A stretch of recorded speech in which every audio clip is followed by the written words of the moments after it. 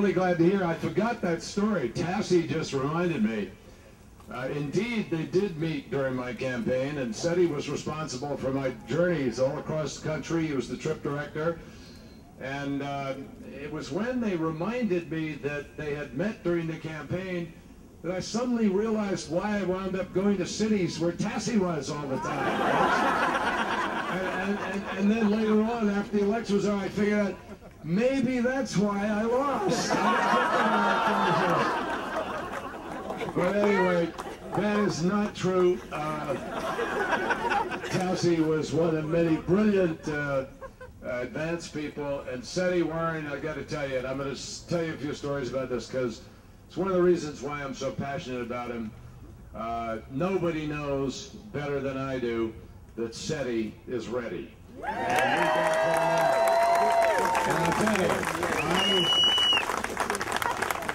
you, I'm really honored to be here. I'm proud to be here with these guys in the black and gold all over America. The firefighters were so special.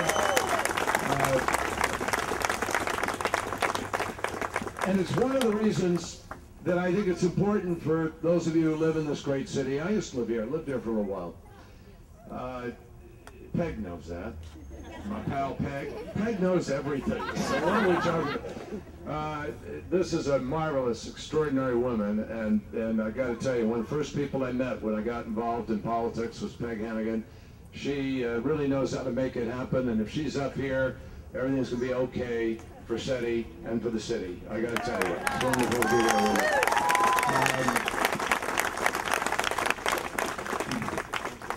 But let me tell you a little bit about, and I'll try to, I'm the leader of the effort to get global climate legislation passed. And I'm praying that we are going to get there. But obviously one of the things that would help is if politicians give shorter speeches. So I will I'll try not to, go on too long. But I want to convince you. I have worked with him over a long period of time, and I've watched him in the other jobs that he has had. Now, some people have sort of asked in the course of the campaign, well, wait a minute now. He was at Boston College for a while, and there we go. I'm a single eagle. I went to Boston College Law School, so I know what you mean. It's good. Feels good. In the Office of Cabinet Affairs. Actually started at a lower level and then moved up. And in my office, he started in one role and moved up. He was the director of FEMA, the Emergency Management Association for New England.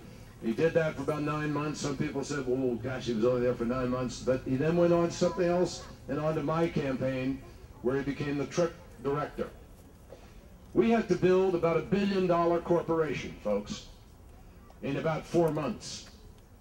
The human resource issues and demands of doing that are enormous, much bigger than I had even anticipated. As you build a national structure, national organization, in order to wage a multi-billion-dollar campaign, coordinating all the things that take place in the nation. Setti was at the center of all of those efforts. And in the earlier comments that were made about how he brought together the anti-override and override folks in the same house, it is the same way he has brought together people of diverse opinions and beliefs in the course of this campaign.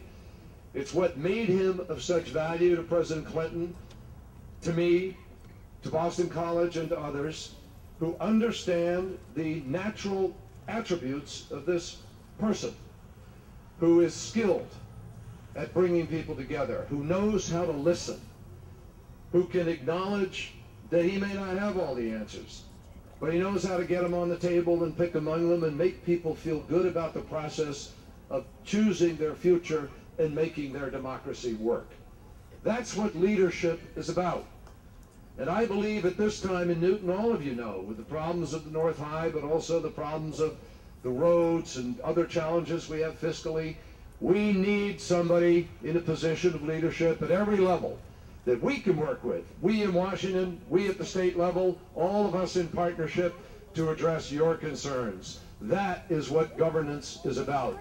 And I am absolutely convinced that Setti Warren brings those skills to the table.